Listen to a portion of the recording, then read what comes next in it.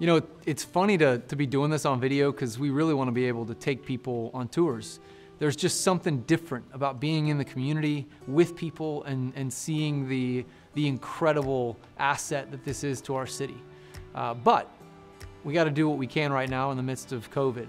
And so I want you to come with me, and I want to show you what I hope to show you in person at some point. So when you get to this site, one of the first things you're going to see is a church building. This massive community center building and a field. But what you'll notice when you drive in is the potholes and the bumpiness trying to get up to park. But once you get in, we're going to take you inside the chapel. And when I take you inside, what you're going to see is this incredible facility that has huge potential for the neighborhood. And I want you to imagine, instead of carpet and pews and what's really outdated, brand new floorings, restored bathrooms, updated ceilings and lighting, and a high quality audio-visual system that'll allow us to use that space for years and years to come for multi-purpose reasons. We're seeing weddings in there, conferences, Young Life coming and having club in there. We're seeing music recorded in that space. We're seeing our teens come back from school and enter into that space first before they head into the community center. It won't take much. It's $500,000 to renovate that site, and we can start using it immediately. It's our first touch point back into the community. It'll provide bathrooms we can use for the fields, and it'll provide a space to use for programming immediately. From there, we're going to walk across right in front of the community center into the field. We'll walk up a few steps, and when you get into this field, you're going to notice a building that looks like it was built in the 1970s, and that's because it was. This whole site was built in the 70s by the Salvation Army, and the buildings look like that. As we walk up there and walk past the concession stand, you're going to see another building, and you're going to see open up this beautiful field. Or at least in my mind, it's beautiful because I can see it restored. We're going to put turf down. We're going to see this field not just have football, but we're going to add baseball thanks to a partnership with Kershaw's. We're going to see the pride of this community come back. You know, one of the first things I was told by community members with the field is that if I gave them a blank check and a blank canvas, the first thing they'd do is bring back baseball. And we're thrilled to partner with Kershaw's to bring back baseball into Cedar Crest. When that field gets redone, we'll be moving bleachers to the other side. There'll be a 4-lane track over there. And this is going to be the pride of Southern Dallas. The field that we're going to compete with is the Cotton Bowl. Let that sink in for a second. The Cotton Bowl is going to be the competition we have for the football field we're putting there. We are so excited to partner with the Cedar Crest community and really the Southern Dallas community to be able to provide a high quality field that can compete with anywhere else in the city. We're excited to see DISD games come there, Pop Warner football come there, and baseball come back into that community. I see parties happening out there. It's going to be an amazing, amazing asset for the city. And then as we turn around, we're going to walk back across and into the community center. It's a 20,000 square foot building that is home to dreams and visions and education that right now are being locked out. And when we walk in the front door, what you're going to see is that this building hasn't been touched since the 70s when it was built. The floors are falling apart. Right when you walk in, you're going to look at something that looks like you're getting checked into a jail. Imagine how you'd feel walking into that space. As you look at the image, you probably are going to feel that way. We've got to take the bars down. We've got to take the barrier away. And we've got to help people understand when they walk in, this is an opportunity to walk into, not something to be kept from. The trophy case on the left will get updated. The reason is this community, full of history, full of championships in Pop Warner football and in basketball.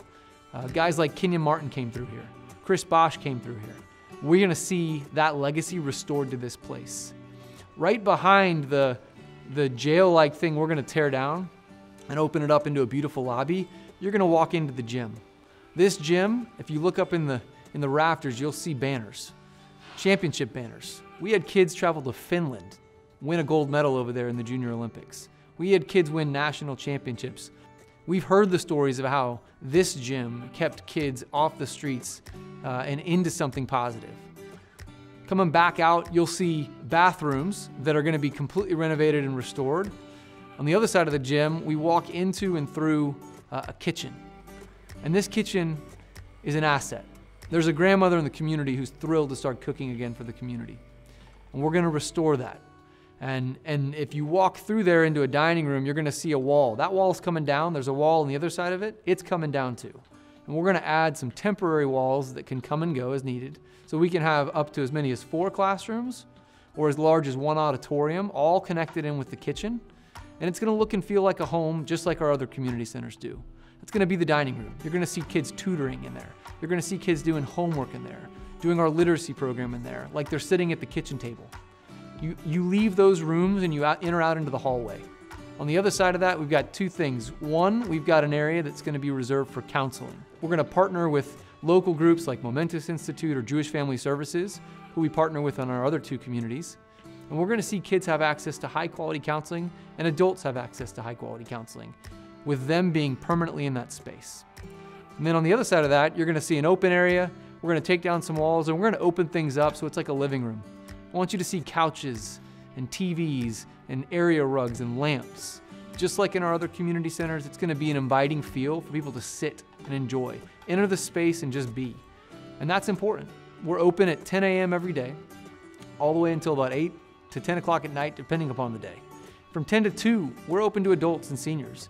And we need space for people to be able to come and enjoy and just be present and get into conversation while we determine with them what they're looking to do, which we can then use those classrooms to bring in programming like knitting, partner with the Salvation Army to do things for seniors, or job programs with Workforce Commission. And then one of the other rooms you're gonna see is the weight room. And we're gonna take that weight room and we're gonna turn it into a high quality room that people are proud of. It was once the chapel. A number of guys have told us that they came to faith in that room. But with the chapel that we started with, we've got this high quality weight room that we can do something with. We're talking with some really important foundations about putting in a golf simulator that can be used for baseball and football as well. And we think it's a way to attract kids, not just to those sports, but also to the game of golf. Cedar Crest Golf Course is less than a mile away. How can we leverage this space on our field to introduce kids to the game of golf and then use that as a bridge to go to this golf course that for many of them don't feel like they're allowed to go there? It's a mental barrier, but we can remove that by providing access to golf on site. And then upstairs, we've got a 2-bedroom apartment that was home to Salvation Army staff when it was first opened in the 70s. And we're gonna renovate that, use it for some office space and some other needs so that we can be here permanently. So all in all, you're talking about a fully restored site, 10 acres, that can be home to a pride and joy asset for the city of Dallas. It can be a beacon on a hill in southern Dallas, and it quite literally is up on a hill, at one of the highest points in the southern sector. That's what Cedar Crest is gonna be. It's gonna be home to an incredible asset for this city, and it's gonna be home to raising up community leaders who wanna carry this legacy into the future. It might have been closed for 3 years, but those days are over. And with your help, we can get this thing reopened and restored to a level that it hadn't seen in a long time, a level that this entire city can be proud of. For more information, you can visit behindeverydoor.org/cedarcrest. Hope you'll join us.